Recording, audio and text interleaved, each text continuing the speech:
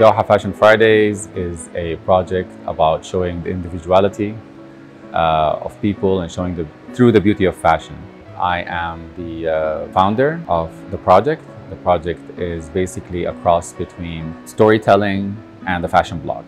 I worked with different photographers and I tried to really figure out how we can make this project work, you know. And Aparna was my next door neighbor. And when I started the project, I didn't get the perfect fit of having a storyteller and a photographer. And when Aparna took over the project, she was, you know, exactly that perfect fit. My name is Aparna Jaikumar. I am from India. I grew up in a city called Mumbai. I started photography while I was in college. I was really interested in documenting my city. And my mom got me my first camera when I was 19 years old. And I haven't stopped since.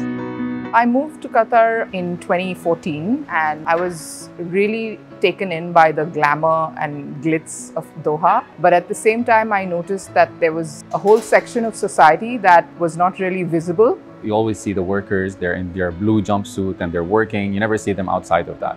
So when they're outside on a Friday and they're dressed up amazingly, you know, and you can clearly tell that they're into fashion and everything. So I thought the most, you know, interesting way in a city like Doha, in a city that people care about design and care about fashion, is to introduce us to them through fashion and introduce them to us through fashion.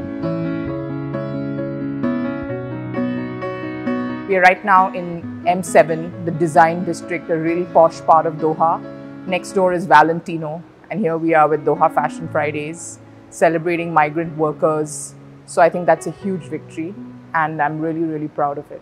Changed not only Qatar, it changed the region, you know, and it changed the world in a lot of ways. And, you know, the simplest thing would be bringing a project like this, which is very local and talking about an international issue, to the international stage. And this is what تصوير would do. It will put it on that international stage.